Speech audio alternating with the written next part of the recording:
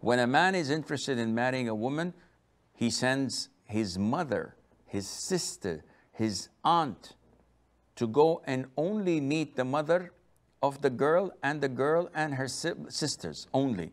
Totally segregated meeting.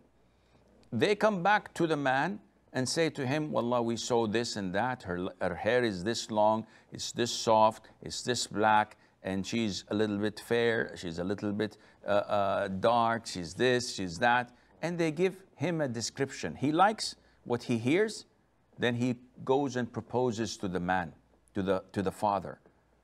He sets an appointment, the father checks on him, looks at him, speaks with him. If the father is happy with that, he asks his daughter, are you okay with the specs of this person? She says, yeah, she's shy, she doesn't comment. So he tells her, okay, I'm going to invite him tomorrow between Maghrib and Isha. And he invites him in. And then he invites his daughter to come and sit. Only the three of them. Nothing big.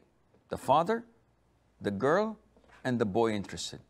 And he sits in between so that when he speaks to the boy, the girl can take a good look at who is interested in marrying her. And when he speaks to the girl, the boy has the ability to check her out. And after an hour, maybe an hour and a half, a little bit less, a little bit more, after they exchange questions and they feel that there is chemistry, the interview is over. The boy goes to his mom and tells her, I like what I see and I'm interested in her. The mother calls her mother and says that my son is a fan of your daughter. He's loving her and she likes her. And the mother says, Wallahi, my daughter also likes your son, alhamdulillah.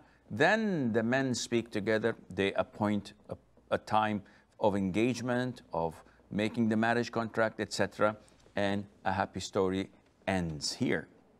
Not with the marriage, but I mean, this marriage takes place and it is, inshallah, a happy story. So this is what usually takes place. This is the Islamic way of doing it.